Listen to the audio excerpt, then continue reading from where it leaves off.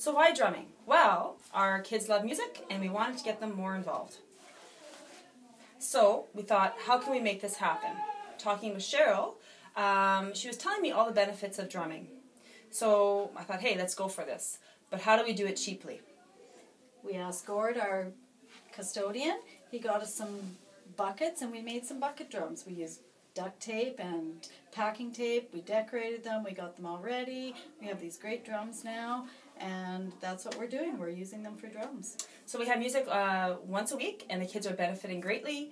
They're working on their social skills, turn taking, taking direction, their gross motor skills, so it's leadership skills. So it's fantastic. We have a great